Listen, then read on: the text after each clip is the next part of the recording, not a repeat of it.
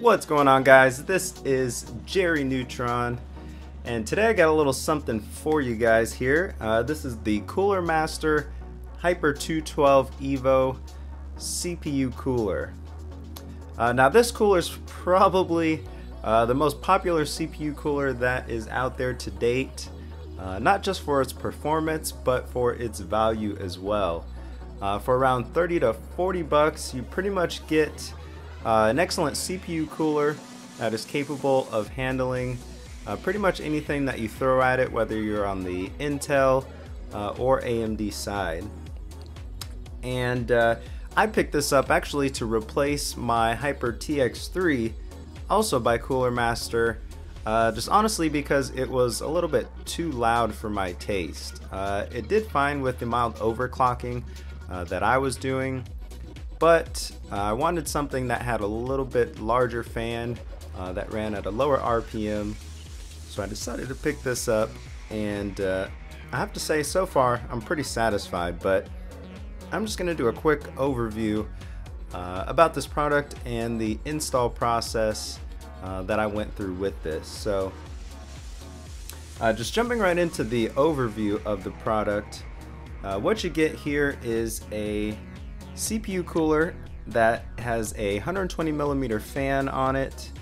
It's got 4 direct contact heat pipes that'll help dissipate the heat from the CPU cooler. And it's actually on the bottom of the cooler itself. It's all flat, so there's no gaps in between the heat pipes, which from my understanding the previous 212 coolers had that, and it wasn't really optimal for cooling, so this has improved upon that a little bit. As far as the specs go, dimension wise, this particular cooler is 120 by 77 by 158.5. So it's actually a rather large cooler. It is definitely bigger than the TX3 that I had before this, so you'll definitely want to make sure you have a case that is wide enough to fit this CPU cooler. Life expectancy is 40,000 hours. Noise level is 9 to 36 dBA. It comes with a 4-pin fan connector, so you do get the PWM functionality, so you can vary the fan speed. Airflow is 24.9 to 82.9 CFM, and this works with pretty much all consumer CPU sockets to date, modern CPU sockets that is, so Intel 2011, 1155, etc., etc. For the AMD side, it works with AM3 Plus boards, FM2, FM1, you get the idea. Now as far as the fan goes on this thing, it's actually a plastic fan. Definitely feels a lot better quality than the case fan that I have from Cooler Master as well. It just feels a lot sturdier. Feels like it spins a lot smoother. I don't know, I guess you would call that it's more fluid. I wish I could use some for my case fans as well. I definitely would like to upgrade to something like that.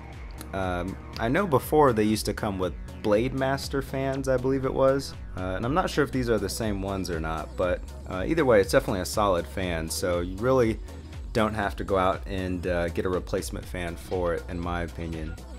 Now as far as installing this fan on my motherboard, I really didn't have any issues with the install process.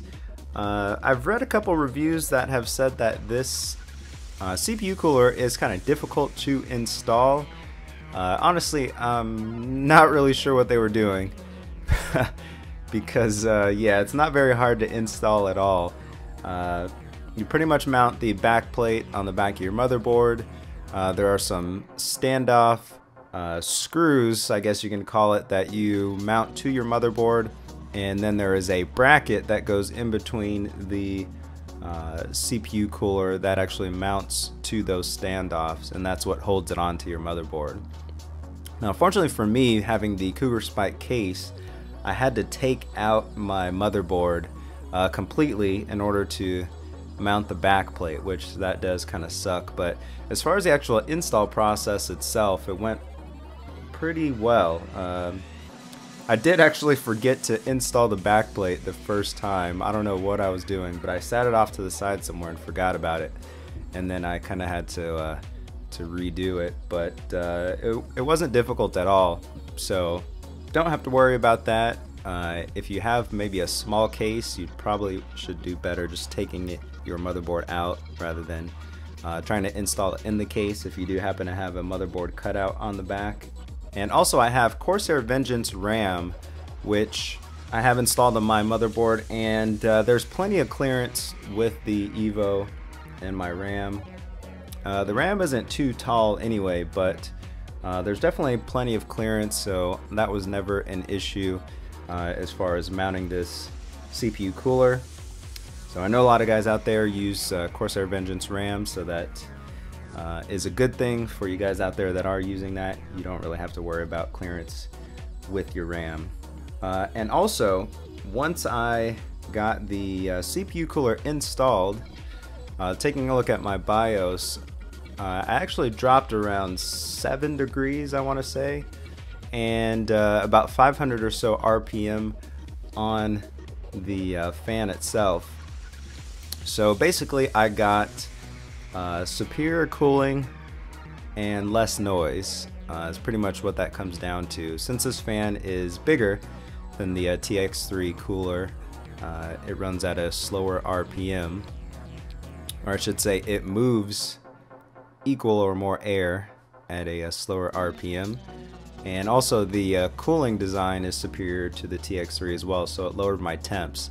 So usually at so actually right now at idle, I have I'm getting about 46 to 45 degrees Celsius at idle, and that's with my fan running at around 1000 RPM. So with my motherboard, I can set my fan speed to it's basically got levels 1 through 9, and right now mine's at level 2, so it's the second lowest fan speed that I can set with my motherboard. So I could easily get this CPU to drop the temps into the high 30s if I wanted to, but right now I'm just focused on getting it quiet and not too crazy. If I do decide to get a little bit crazy with it and not care so much about sound, I'll probably overclock the AMD A10-5800K CPU that I have to 4.5 gigahertz. It should be able to hit that fairly easy, as I was hitting 4.4 with my TX3, so not really worried there. But yeah, that should be nice. But like I said, I'm really focused on quiet right now, so this meets my needs while giving me superior cooling. Now, one last thing for the guys that are running kind of smaller, maybe mid-tower micro ATX cases, you may want to be aware of this. My Cougar Spike case does fit this cooler. However, the top of the heat pipes do press against the side panel. Luckily there is mesh right there, so some of them do poke through, and then the ones that do push against it push the side panel a little bit outward, but it's nothing too crazy.